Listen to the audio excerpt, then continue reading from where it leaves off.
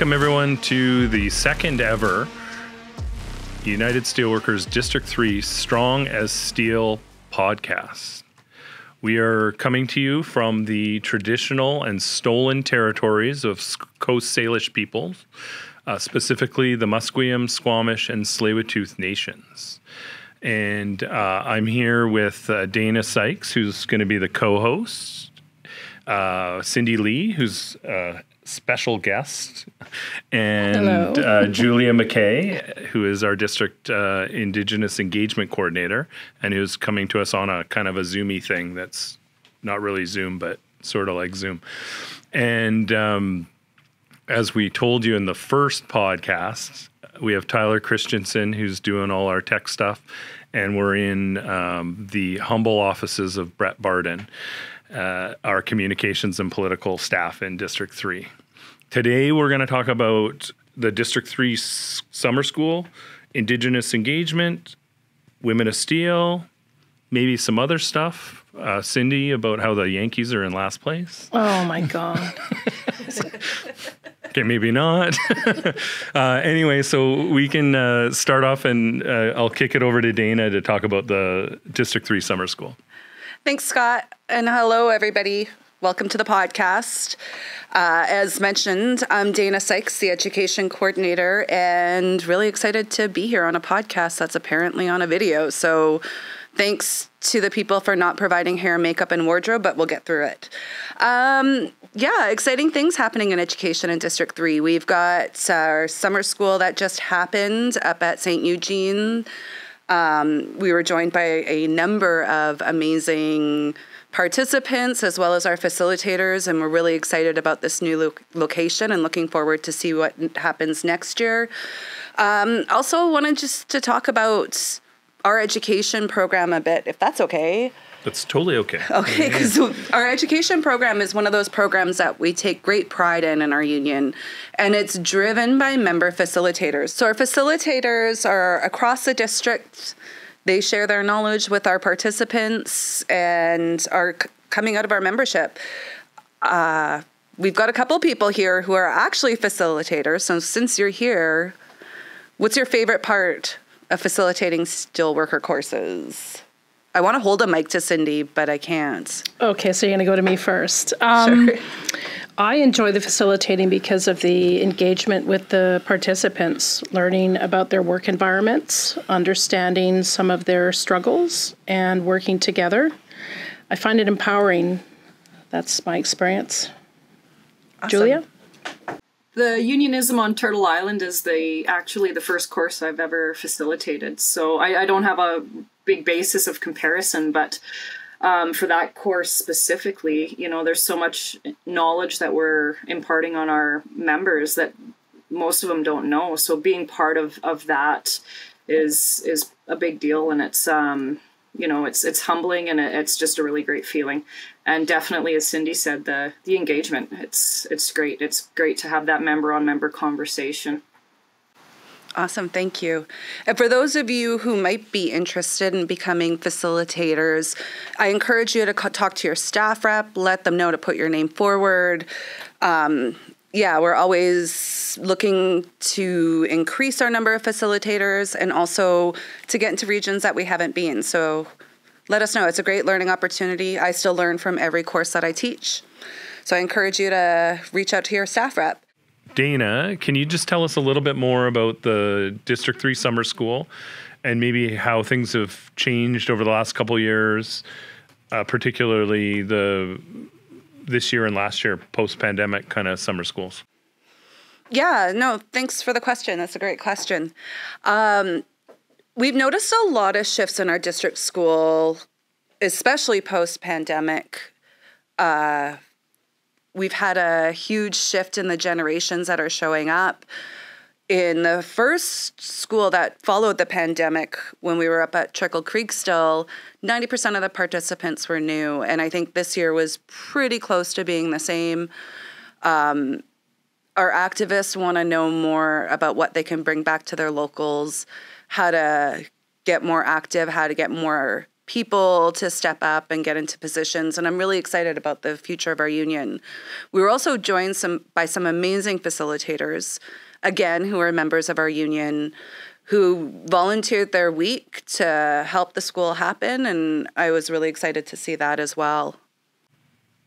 And this year we did it at a new venue, and I think that was really interesting, and it's part of what we want to talk to Julia about a little bit later in terms of our Indigenous engagement work and reconciliation. Yeah, thank you for reminding me about that as well. We were on Ktunaxa territory at St. Eugene, and as part of that, we had the great opportunity to work with their interpretive center as well. Our members learned a lot about the traditional lands that we were in, as well as some of the history about the region. And I think it had a huge impact on our members.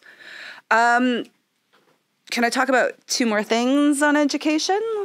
Definitely. Yeah. Okay. Just a couple more things for people who might be listening and thinking, hey, how can I step up and get active in our union? We've got a couple more opportunities that are available. Again, one which you should talk to your staff rep about.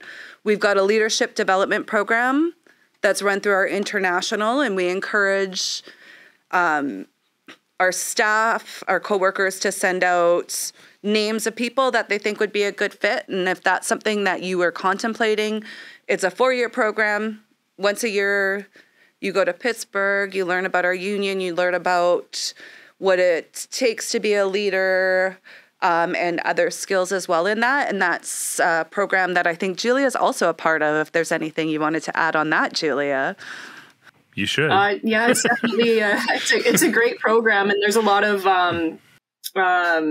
like, you just meet so many people from so many different industries across our union.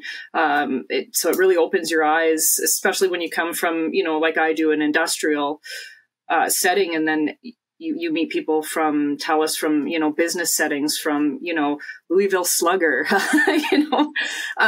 you just get to meet such a broad array of people, and such a diverse amount of people. They have so much to offer. So you spend a week, it flies by, but it's, you just learn so much from the facilitators, who are amazing, by the way, and also from all your siblings. It's just a great experience. Cindy, maybe the Yankees should get some different bats from the God. Louisville Slugger, because they kind of suck.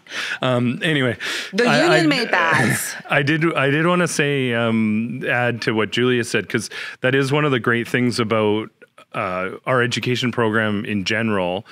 Our summer school that we just talked about, but also I think you're going to talk about the regional schools.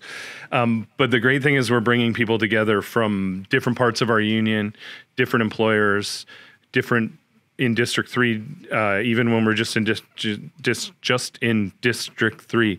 We're bringing people from different provinces, Manitoba, Saskatchewan, Alberta, BC, and the territories together, from different backgrounds, from different communities, and just that camaraderie and friendship that develops, and the fact that you're not alone, and you have the same kind of issues all across our union is I think really powerful. Yeah, agreed. So thanks for the reminder. There are still 2 more things I'm going to talk about. This is Dayna's podcast now.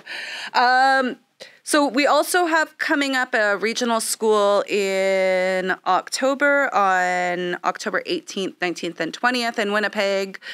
We'll be offering 3 courses. It's mostly for Winnipeg region, but if you're just outside of Winnipeg and want to come on by, we'd love to see you. We're going to be offering unit chair training, financial officer training, as well as a course about bullying and harassment and our roles as union members to address those issues. So that will be happening October 18th, 19th, and 20th. Also, if you're in the area, we're going to be holding a reception on the 17th at the Capitol Grill in the Labor Center, so if you want to stop by to do that. One final thing I did want to mention, and it's a shameless plug, and I want to encourage those of you, if you've seen them, if we've posted it's an extension of what we used to have as our bystander program. It's now called Elevate Action, and it's a program where we're now partnering with the Canadian Football Players Association and the United Steelworkers and working with White Ribbon. And we're going to be training spokesmen from across the union. It's a national program, but we're going to be training spokesmen with the CFLPA, the CFL Players Association and Steelworkers, to deliver presentations about what our roles are on when we're addressing gender-based violence and how we can actually be active allies and address things as we hear them and shift our cultures in our workplaces.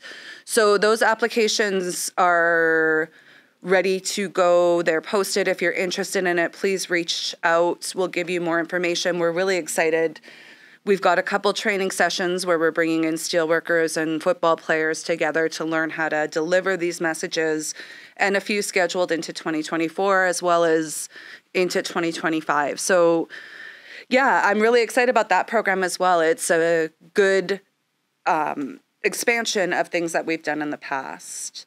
And I get to do that training? Yeah, you're doing November. Yeah, our leadership is doing the training in November. And we're going to be in Hamilton.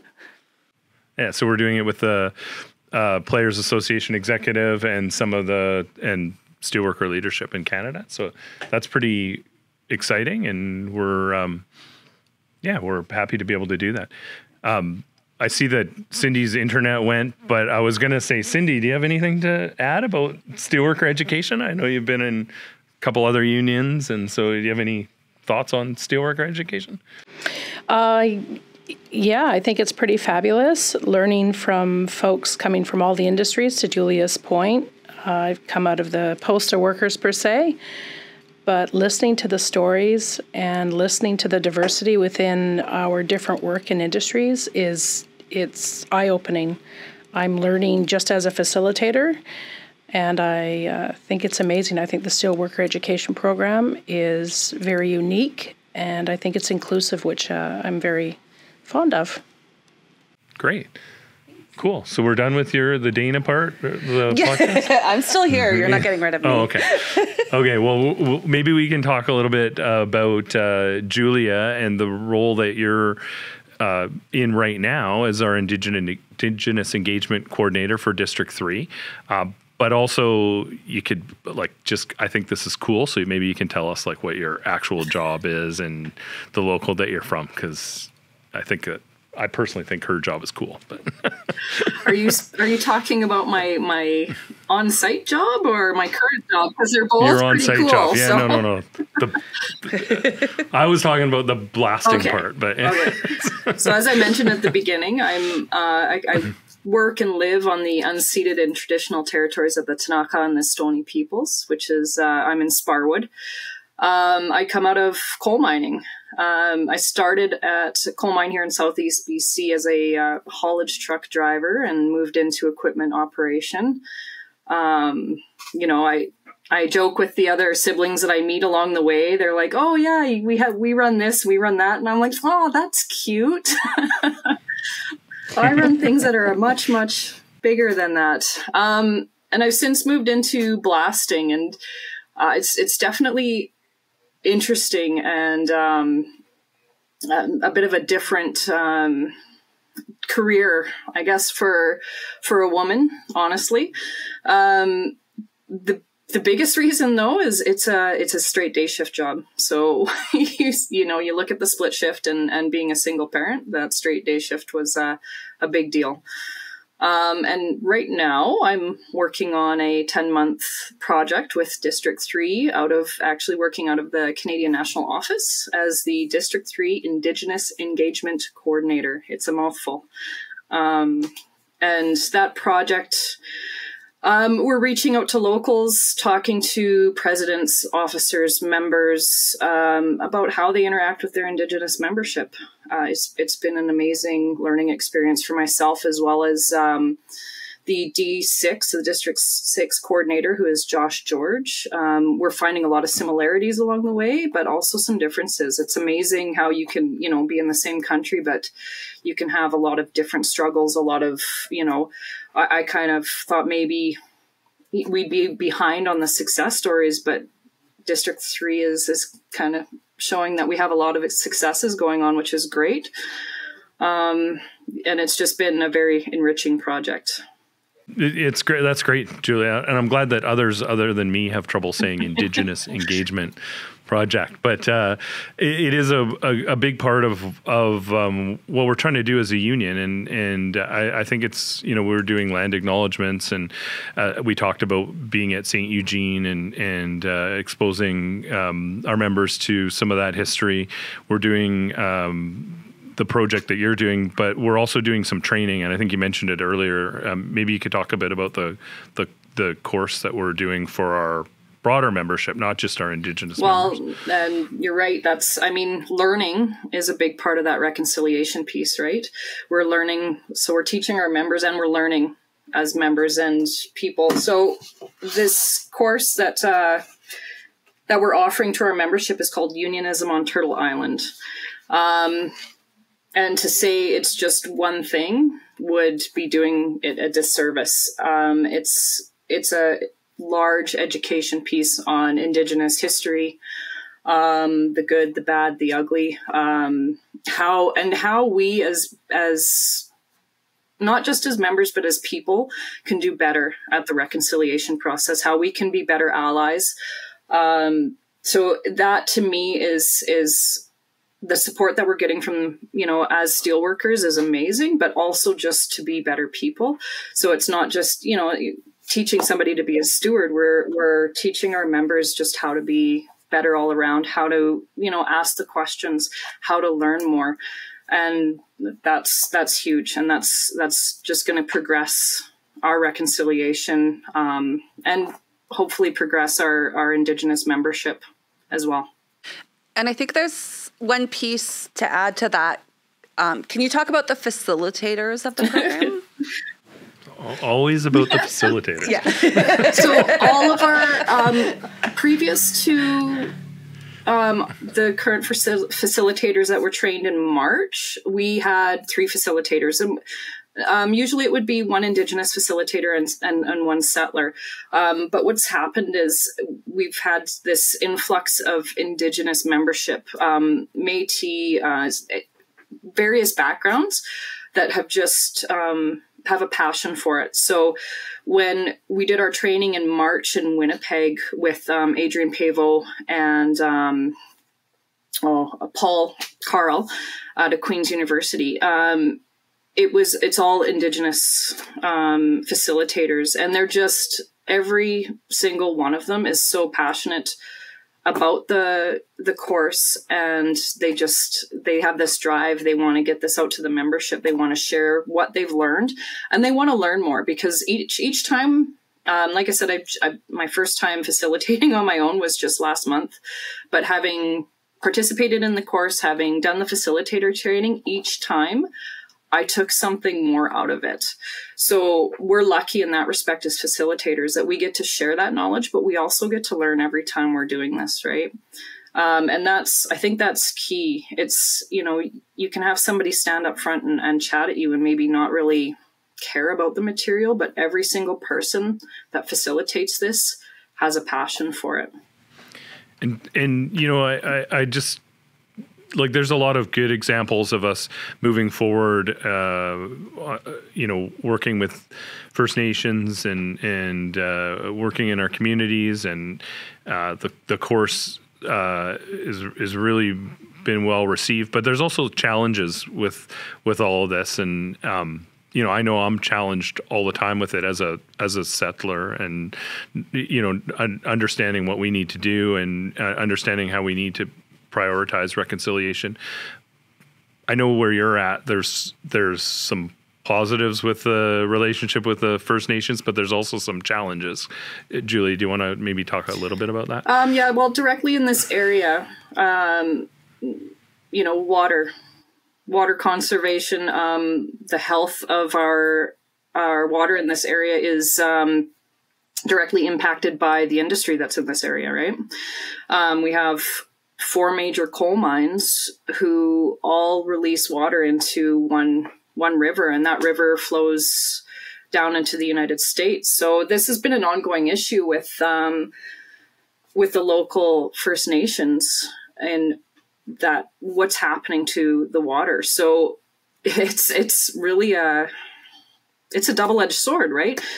We want good jobs for our members, but we have to be cognizant of what the price is for that. And we have to, as steelworkers, I mean, we have a responsibility to hold our employers accountable for that, not just for us, but also for our First Nations neighbors. These lands are where they've lived, they've hunted, they've raised their families, and they were pushed off because of colonialism and settlers. And we need to be cognizant of what we're doing now as those lands are being reclaimed. So I think we're doing a good job here at making sure that, that the company in this area, I'm not going to say names, I'm sure we can all Google that, is doing what they should be doing to make sure that the water leaving this valley is safe, because they haven't been doing a good job at that. And it's in the international news now, and they should have been working on that a lot sooner, but we're holding them accountable, and they are trying to do better. And we're trying to work, keeping the jobs here, but also making sure that those nations have good, clean water. That's great. We're really thankful, Julia, that you're our Indigenous Engagement Co-ordinator in District 3, and you're doing a great job. And we're really looking forward to both the outcome from your work, but also continuing to move forward on that path as an organization, the path towards reconciliation, and making our contribution for to that process. So thank you again. We also wanted in this podcast to talk about Women of Steel and the International Women of Steel Conference. I will defer to y'all because y'all are Women of Steel and I'm not so much, but maybe we could, somebody could chime in and start talking about Women of Steel. Well, yeah, no, this is also super rare in our union that we're outnumbering. Yes. Right now. We're taking over, so maybe we should just cut one of the, no, I'm just kidding. So there's a lot coming up. We are still working on securing all of the names that we need for a district's women's committee, but the women who have been assigned and who are stepping up are ready to do that and ready to get to work. So that's one of the things that we're working on in District 3. I feel like I'd be doing a disservice, though, in not talking about why Women of Steel, because we haven't really had this conversation in a long time. And we know this from doing Women of Steel courses or having Women of Steel conferences. The question comes up consistently, like, where's the men's committee and why do we have Women of Steel? I see Julia going, yeah, we've heard it. Unfortunately, yeah, that's a reality that a lot of our Women of Steel are facing in their workplaces, or this concern about how can we invest in this program when there's only 4 women in the workplace. And to me, the main reason for that is, yeah, you have to invest. If there's only 4 women who are working there, there's a problem.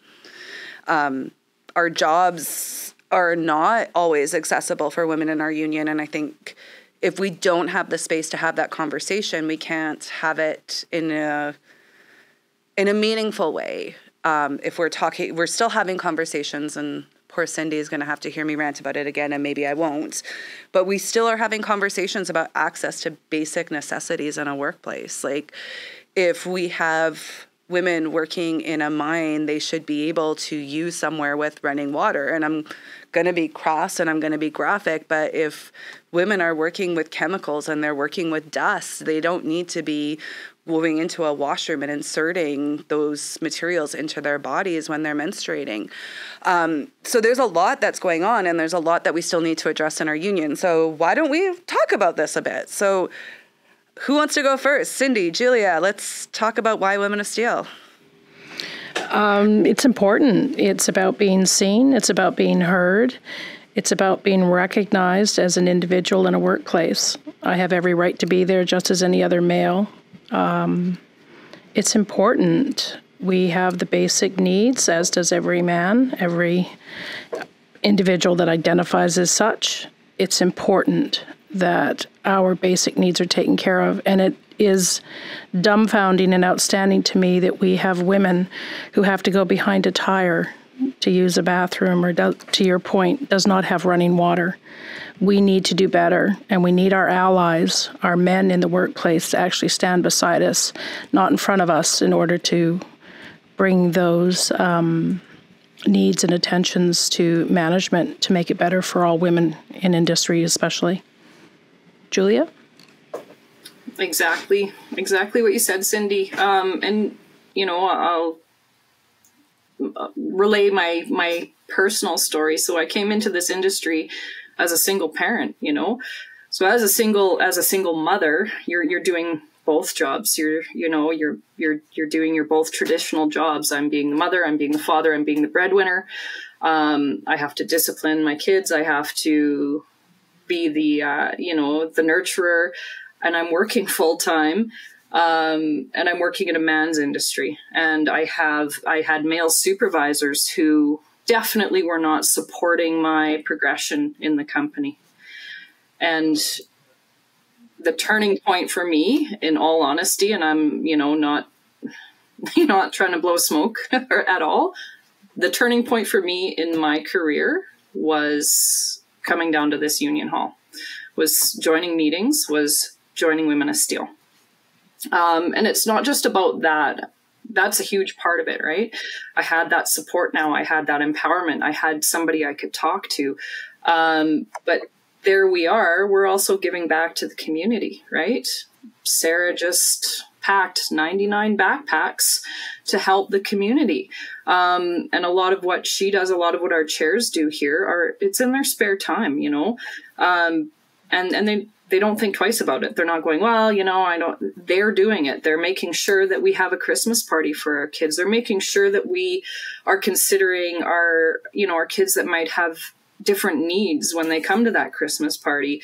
They're doing everything, and they're doing it from the heart. And I've had the conversation with the men. I've had one guy, oh, come on. And I said, hey, by all means, you can come to a meeting or you can start your own group for sure. I'll help you out with that. And he went, well, no, that seems like a lot of work. Okay, we'll just carry on doing what we're doing then. And he was good with it after that. But, we had that conversation. And we've also never denied a man or anybody, a member's wife. We've never denied anybody. If you want to come on out. Yeah. That's great. We have great committees that are happening across the district. We have women stepping up and also being supported by their locals to do some great work across the district. And I'm really excited to see as that progresses, what kind of work that is. And issues are going to vary in different workplaces, and focuses are going to vary in different workplaces. So for those of you who haven't seen the Women of Steel committee in your local yet, I feel like you should start one or reach out to any of us and figure out how you can get that happening, because it's important that we're there. It's important that we're at the table, and it's also important that our voices are being heard. And I'm really proud of the work that our union has been doing, and I'm excited to see us continue to progress and address a lot of those issues. A couple other things we have coming up on Women of Steel is the Women of Steel Conference, the International Women of Steel Conference, which is kind of a big deal. That's coming up October 23rd to 26th in Pittsburgh. And this is I was just saying how excited I was to be at a table. Well, there's more of us at this table, but when you're at the Women of Steel Conference in Pittsburgh, it's an international conference, and there's districts from all over our union in both Canada and the United States. And it's quite astounding to be in a room with thousands of women of steel and just to see the power that's coming from that room. Also really excited because in Canada, we tend to lead the way on a lot of that. We tend to lead the work in making sure that some of our language is being inclusive and recognizing that women and people have different bodies, and we need safety equipment to accommodate different bodies, and it's not just one size fits all. Not all of us are small men, and we're leading in that with our Raising the Bar program, which is now crossing the border. We're also leading in those conversations about parental leave and what that means. Because in Canada, we have more rights than they do in the US. And I think if we can talk about that even more, it'll make our union stronger, and it'll make it stronger for women across the border and parents across the border to make those changes. So yeah, I'm really excited about this conference coming up. If you, again, need more information, you can find that on the website. And hopefully we get to see people there. Does anybody have anything?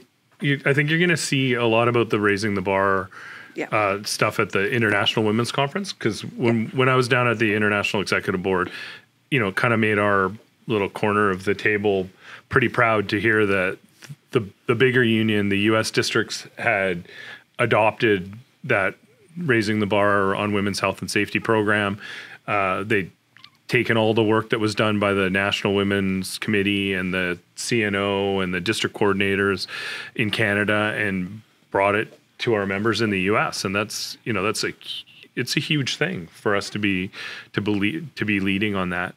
I did also want to say, Dayna mentioned, the men's committee, and Julia referenced it. The first time I ever heard that was a long time ago when we were in a union hall in a local I won't mention.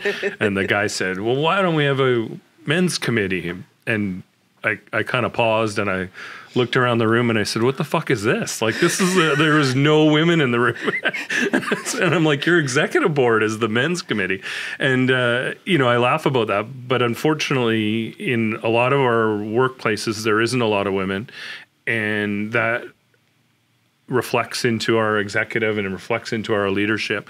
And we have to have Women of Steel and Women of Steel conferences and committees and coordinators to make sure that the voice of the women in our union is heard and is part of the leadership. And it's true when folks say that there's too many men, too many white men, too many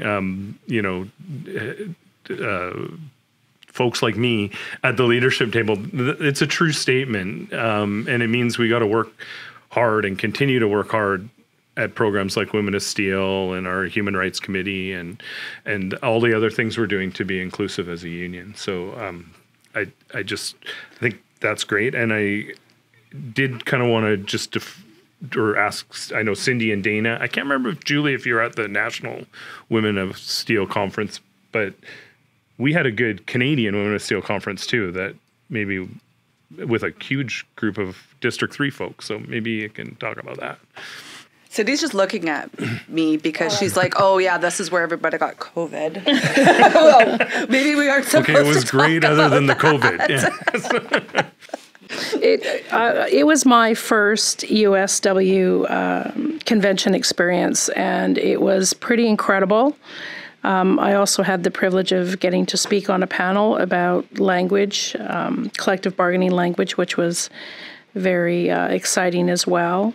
But listening to the stories across this country in terms of how women are stepping forward and attempting to make equity and equality within their workplaces is it's fabulous and it's extremely empowering. I went from that conference feeling very invigorated and ready to take on the world. So I was just taken back at the diversity of the women and everybody coming together, standing together and supporting one another, which was outstanding. I'm going to you, Dayna. I was just saying if Julia wanted to. Were you in Quebec? No, I wasn't. Oh. I was not. Well, you didn't get COVID then. Yeah. I got COVID before that, so. Well, that's great. I'm really glad that we had all of you to be able to talk about the Women of Steel portion as well as the stuff that we've already talked about. Okay, so I think that's what we got for our second ever Strong as Steel podcast.